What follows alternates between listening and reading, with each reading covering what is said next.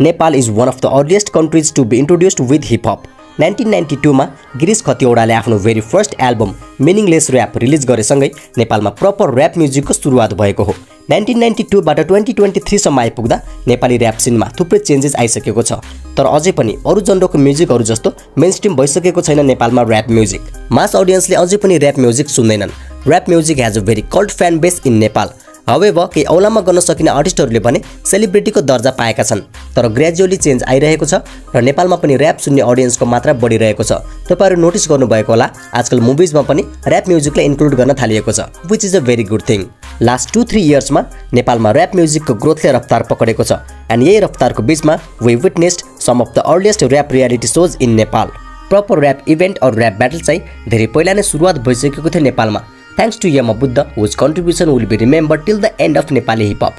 But reality shows को seen भने नेपालमा एकदमै नयाँ छ। Actually we are very lucky to be in this generation जहाँ नेपाली हिप हपले 1 by 1 गर्दै सिटी चढिरहेको हामीले देख्न पाएका छौं। अनि अर्को एक्जाम्पलको लागि 1 वर्ष अगाडि मात्र इमेज म्युजिक अवार्ड्समा र्यापको लागि छुट्टै क्याटेगोरी बनाइएको छ, which is also a really big step. यसको लागि चाहिँ thanks to the current mayor of Kathmandu, Balen Shah. So यावत कुराहरु छन्, but we were talking about reality shows. So नेपालकै first ever rap reality show is considered to be नेपहपको श्रीपेज।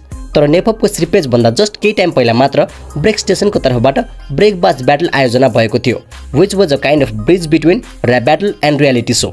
यसको theme एकदमै unique थियो, तर जे होस् र्याप रियालिटी शो जस्तो कुराहरुमा पनि ऑडियन्सको इन्ट्रेस्ट छ भनेर प्रुभ गर्नलाई ब्रेक बाज ब्याटलले पनि ठूलो हेल्प गरेको थियो। तर नेपहपको श्रीपेज was टेलिकास्टेड on national television, so हाम्रो लागि this is the first rap reality show. शोको जजेसको रूपमा हामीले बालेन्सा, गिरीश खतिवडा एन्ड मानस घलेलाई देखेका थियौं। शोले एकदमै सफलता पाएको थियो र यसको विनर बनेका थिए भाइवे साइमन। नेपहपको श्रीपेजले सफलताको साथसाथमा थुप्रै क्रिटिसिजम एन्ड कन्ट्रोभर्सीको पनि सामना गर्नु परेको थियो। कहिले बालेन्साले विनरलाई लगाइदिएको मुकुटको बारेमा कन्ट्रोभर्सी भयो, कहिले भोटको लागि पैसा तिर्नुपर्ने भएको कारणले जसले धेरै पैसा खर्च गर्यो उसैले शो जित्यो, सो द्याट्स नट फेयर भन्ने कुरामा कन्ट्रोभर्सी भयो। अनि त्यसैगरी कहिले चाहिँ आर्टिस्टहरुले आफ्नो पेमेन्ट पाएनन्, उनीहरुलाई प्रोमिस गरे अनुसार कुराहरु गरिएन भन्ने कुरामा पनि कन्ट्रोभर्सी भयो। बाबु believer who was one of the finalist of the show, उनले यस बारेमा आवाज उठाएका थिए। उनले भनेका थिए कि आर्टिस्टको आर्टबाट शोले पैसा कमाइरहेको छ, तर आर्टिस्टलाई भने पे गरिराखेको छैन। उनले इभन यो पनि भनेका थिए कि उनले यसरी आवाज उठाउन थालिसकेपछि बल्ल विनरले पनि आफ्नो फुल पेमेन्ट पाएका हुन्। बाबु बिलिभरले त्यति बेला नेपहपको श्रीपेजलाई डिस पनि गरेका थिए। बाबु बिलिभरलाई सपोर्ट गर्नेहरुको संख्या एकदमै कम थियो भने उनले धेरै मात्रामा ब्याकल्यास पाइराखेका थिए। अनि यही कुरा टुकी भर्सेस बाबु बिलिभरको डिस गेमको बिउ पनि बन्न पुग्यो, जुन डिस गेमको बारेमा नेपाली हिप हप फ्यान्सलाई थाहा नै होला। बालेन्साले विनरलाई लगाइदिएको मुकुटको बारेमा नेपहपको श्रीपेजको टिमले अफिसियली आफ्नो गल्ती एक्सेप्ट गरेको थियो र माफी पनि मागेको थियो, किनकि त्यो एउटा अनजानमा भएको गल्ती थियो। तर जुन कन्टेस्टेन्टले धेरै पैसा तिर्यो उसैले सो जित्नु इज नट फेयर भन्ने कुरामा नेपहपको श्रीपेजको केही पनि रेस्पोन्स थिएन।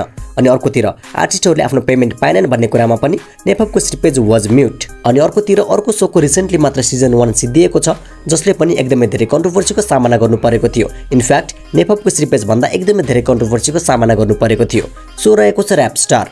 र्याप स्टार नेपालको second rap reality show which was टेलिकास्टेड on national television. शोको जजेसको रूपमा हामीले DJ AJ, mister D and again Girish खतिवडालाई देखेका थियौं। यो शो पनि केही हदसम्म पपुलर थियो, बट अनफर्चुनेटली नेपहपको श्रीपेज जस्तो पपुलारिटी यो शोले गेन गर्न सकेन र यो शोलाई हेट गर्ने मान्छेहरु एकदमै धेरै छन्। फर्स्टमा त शोमा प्री रेकर्डेड सङमा लिपसिङ गरियो भन्ने कुरा चल्यो, यसमा र्याप स्टारको तर्फबाट केही पनि रिप्लाई आएन। तर जे होस् त्यसरी ऑडियन्सले चाहिँ बेटर क्वालिटी अडियो पाइराखेका थिए र सोशल मिडियामा यो कुरालाई क्रिटिसाइज पनि गरिरहेका थिए कि रियालिटी शोमा रियालिटी भएन। एन्ड पछि र्याप स्टारले लिपसिङ गर्न बन्द गर्यो। त्यसपछि र्याप स्टारकै कन्टेस्टेन्ट बोङसँग एकदमै ठूलो कन्ट्रोभर्सी भयो। त्यति बेला एकदमै हेट पाएको थियो र्याप स्टारले। बोङले स्टेजमै बियरको बोतल फोडेका थिए। यसको पछाडी थुप्रै रिजन थिए related to the management system of the show. आर्टिस्टहरुलाई राम्रोसँग खान र बस्नको समेत व्यवस्था भएन भनेर भनेका थिए बोङले त्यति बेला। एन्ड यो कुरामा शोका जजेस मिस्टर डी एन्ड डीजे एजे पनि अग्री थिए। उनीहरुले पनि र्याप स्टारको म्यानेजमेन्ट सिस्टममा औला उठाएका थिए। अनि नेपहपको श्रीपेजमा जस्तै भोट गर्नलाई पैसा तिर्नुपर्ने भन्ने कुरामा फेरि विवाद भयो। तर अलरेडी नै नेपहपको श्रीपेजको बेलामा यो कुराले धेरै चर्चा पाएको कारणले र्याप स्टारलाई केही बेनिफिट भयो। पेड भोटिङको कुरामा त्यति ठूलो कन्ट्रोभर्सी भएन। एन्ड देन फेरि अन्तिममा आर्टिस्टलाई पे गरिएन भन्ने कुरा उठ्यो। बरु नेपहपको श्रीपेजमा जजहरुको पेमेन्टको रिगार्डिङ केही पनि कुरा उठेको थिएन, बट र्याप स्टारमा शोको जजलाई समेत पेमेन्ट नदिएको कुरा उठ्यो। मिस्टर डीले एउटा पोडकास्टमा यो कुरा खोलेका थिए। नेपालको रियालिटी शोमा रियालिटी छैन रहेछ भन्ने मैले बुझेँ। हो र? देयर इज नो रियालिटी, त्यही कारण यसको नाम रियालिटी शो रहेछ। मैले बुझेँ यो धेरै भन्नै पर्दैन, यतिले उस भइसक्यो होइन।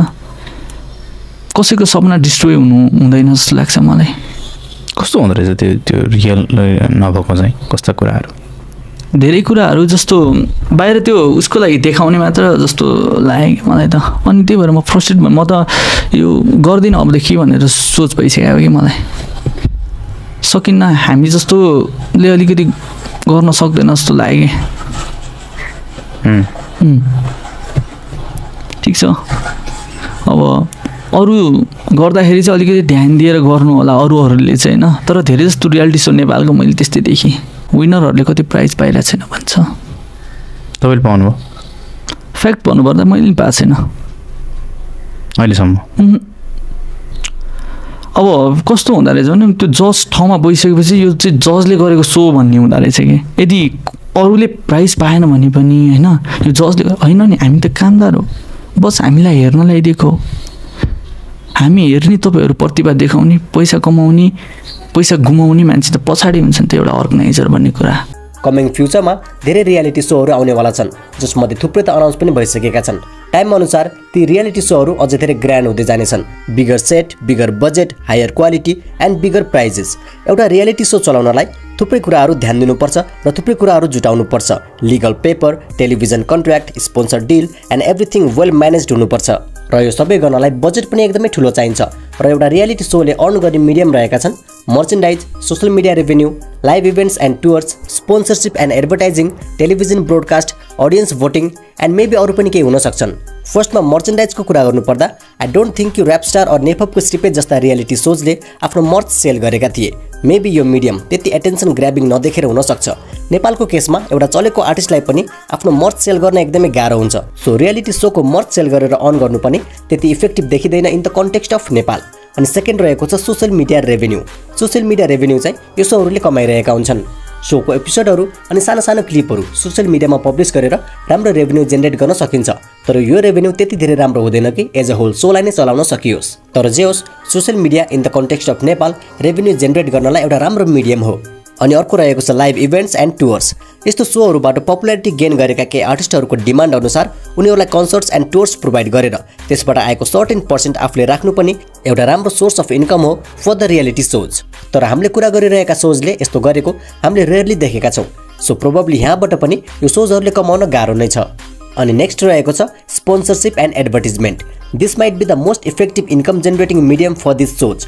ठुलो ब्रान्डहरूले एकदमै राम्रो अमाउन्टको मनी पे गरेका हुन्छन् सोजलाई फर देयर एडभर्टिजमेन्ट। सो हेर्ने बेला तपाईँहरूले पनि होस्टले थुप्रैचोटि थुप्रै ब्रान्डहरूको नाम लिएको सुन्नुभएकै होला। अनि एउटा कुनै पर्टिकुलर सेगमेन्टलाई छुट्टै स्पोन्सर पनि गरेका हुन्छन् यस्ता ब्रान्डहरूले।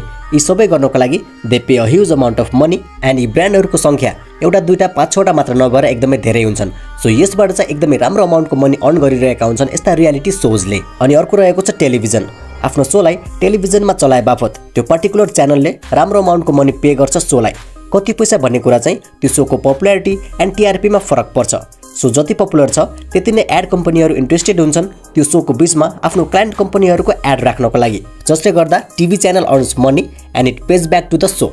अनि नेक्स्ट रहेको छ audience voting. Audience voting globally हेर्ने हो भने केही सोजमा पेड हुन्छन् भने केही सोजमा फ्री हुन्छन्। एमटिभी हसलकै कुरा गर्ने हो भने त्यहाँ आफ्नो फेभरेट कन्टेस्टेन्टलाई भोट गर्न टोटली फ्री छ। पेड भोटिङ अलिकति अनफेयर हुने भएको कारणले गर्दा धेरै सोजले भोटिङ फ्री गर्न नै प्रिफर गर्छन्। एक्चुअली प्रिभियसली डिस्कस गरेका विभिन्न इन्कम सोर्सहरूबाट राम्रो इन्कम भइरहेको छ भने यसलाई फ्री राख्छन्, नत्र they have to make it paid. And voting paid राख्यो भने यसले एकदमै राम्रो अमाउन्टको मनी जेनेरेट गर्छ। सो नेपालको केसमा चाहिँ भोटिङलाई पेड राख्ने कि फ्री राख्ने भन्ने कुरा अलिकति डिबेटेबल छ। इन्कम गर्ने विभिन्न मिडियमहरूमा नेपाली रियालिटी सोजहरू चुकेको देखिन्छ। सो सायद त्यही भएर हुनसक्छ योभन्दा पहिला आएका सिङ्गिङ रियालिटी सोजको भोटिङ पनि पेड नै थिए। तर fact can't be denied, paid voting is unfair. If paid भोटिङमा एकजना व्यक्तिले एकचोटि मात्र एउटालाई मात्र भोट गर्न पाउँछ भने त्यसलाई हामीले फेयर मान्न सक्छौँ। बट एकजनाले जति पनि भोट गर्न पाउँछ भने द्याट्स टोटली अनफेयर। बाँकी तपाईँहरूलाई के लाग्छ यस विषयमा आफ्नो ओपिनियन तल कमेन्ट गर्न सक्नुहुन्छ। एन्ड म फेरि पनि तपाईँहरूको माझमा दामी भिडियो लिएर आउने नै छु। त्यतिन्जेलको लागि यो भिडियोबाट म बिदा माग्न चाहन्छु। हस्त जय नेपाल, नमस्ते, टाटा, बाइ।